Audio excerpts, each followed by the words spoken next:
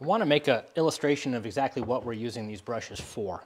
And when we're brushing, we're basically doing two things. We're removing surface wax and we're managing the film and polishing the surface. So the first thing I want to do is do an illustration of dealing with the surface wax. This is MAP Black on a Modsus green base, and I'm using the black because it shows up against the green base so we can kind of see what's happening with the ski. MAP Black is notoriously difficult to get off the ski. It's really tough graphite, so this will be a bit of a challenge, and it'll show off the different brushes and how aggressive they are. First, we got to scrape it. Scraping MAP Black is nobody's favorite thing.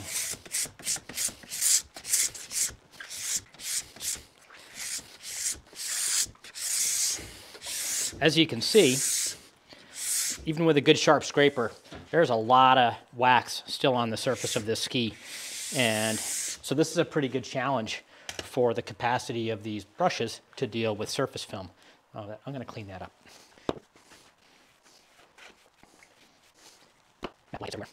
Okay, so the first thing we're going to do is look at this white nylon brush. This is very fine bristles, like 1/10 of a millimeter or something, and quite short, only 5 millimeters long. The gold nylon is a little heavier bristles and a little longer, so heavier makes it more aggressive, longer makes it softer. It's just really different. Anyway, we'll do the white nylon first.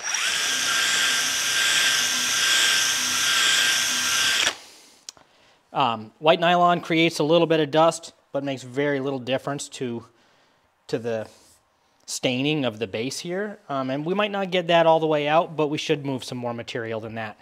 Now we're going to look at the gold nylon.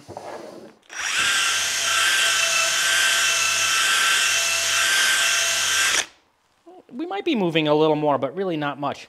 Neither one of these brushes are intended to move surface wax all that much. These are brushes to manage the surface films and to polish the waxes. And the base doesn't look nice and shiny, but yeah, we're not moving a ton of wax here, particularly this super hard MAP Black. So let's look then at our steel brush. We got to check our dimension, our direction. I keep saying dimension instead of direction. Yep. The steel brush is directional.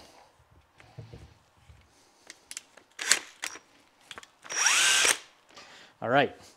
We'll do the unicorn brush first. The unicorn brush is supposed to be a little more capable of moving material than the nylon brushes, but again, it's really targeting surface films and fairly rapid and efficient film reduction there. But we'll look at it on this MAP Black.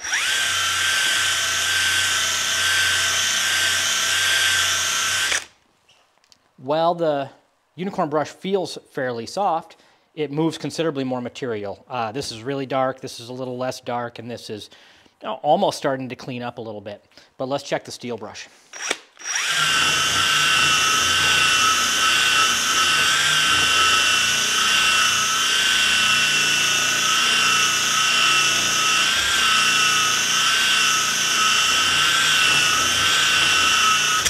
You can tell as soon as you start working with it that this is what the steel brush is made for. It takes that surface wax down really aggressively. Like I said, with a MAP Black application, the heat actually combines the material with the base, and you're never really going to get it all out. To get it totally off the surface, you'd probably need to get into a glide cleaner to help soften that bond. Heat application makes the wax really, really tenacious. The surface films that we get from our fleece applied blocks and our liquid applications, they're way less tenacious. They last a good long time on the surface of the ski when we're skiing, but you'll see when it comes to film management and brushing, they're less tough than this. At any rate, the steel brush is really designed to help remove surface wax, and this illustration hopefully demonstrates that. Okay, let's change skis here. This one, the other ski in the pair here, is a about a 3-layer application of the Beta liquid. And it's got a metal additive in it which stains the base. Again, this is why we're using it, is to generate a good illustration. And here we're going to see that these brushes behave much more aggressively. It's really a lot easier to move this film than the others. Again, since it's on, we're going to start with the steel brush. Now look, if you need to clean the base, if you need to zero it out and get all the way back down to the base, this thing will do it pretty rapidly, as I'll illustrate here. I hope you can see.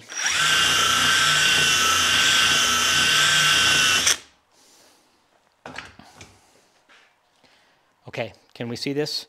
The steel brush really takes that surface film off rather rapidly and aggressively. So if you need to reset your ski or clean it to get started, that's a good idea.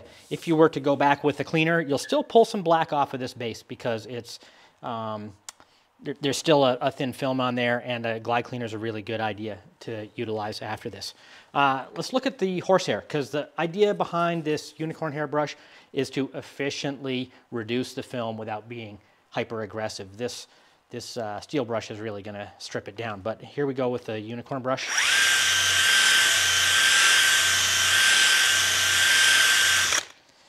Quite effective and quick at reducing that film. This is a warm, beta warm wax, so it's not super super hard yeah, it's a soft wax. But we want to keep the wax from smearing. We don't want to make a big mess of layered films. We just want to reduce it down and get down really rapidly. That was the design of this brush, and it seems to be working really well as designed. Now we look at the nylon brushes.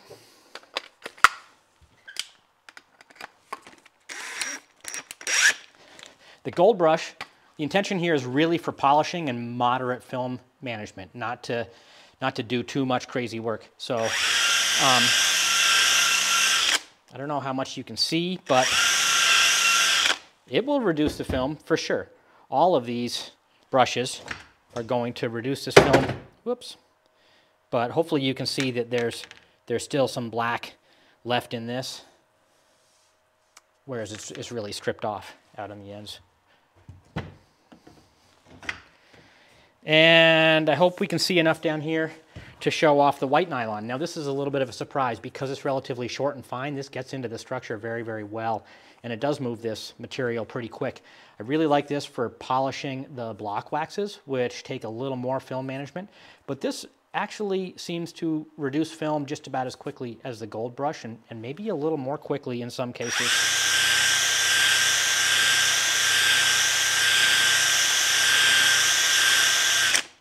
Overall, I prefer the gold brush because it does a better job polishing harder waxes and managing films. But this white nylon brush isn't a throwaway. Again, I really like it when we're working in particular with fleece applied blocks. When we are dealing with liquids, we're generally finishing with a fleece. This 20 millimeter fleece is 22 millimeter actually, is designed to help us buff the liquids. And the reason we're not going crazy with brushing is we're trying to manage films but also build them up. It's like applying kick wax. We want to be building them, you know, 2 to 3 layers to good effect on the ski. And so when we're applying wax, this is that beta warm again. The reason we like the fleeces is that they buff and spread the wax really effectively.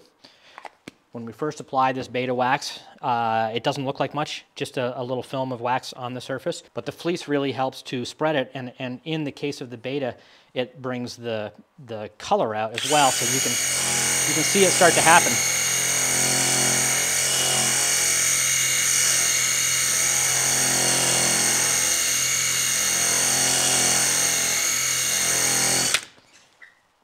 And over a couple layers, you'll see that the density of that finish grows, and that's the film thickening and the black metal additive in the wax spreading out and forming a complete surface. There we go.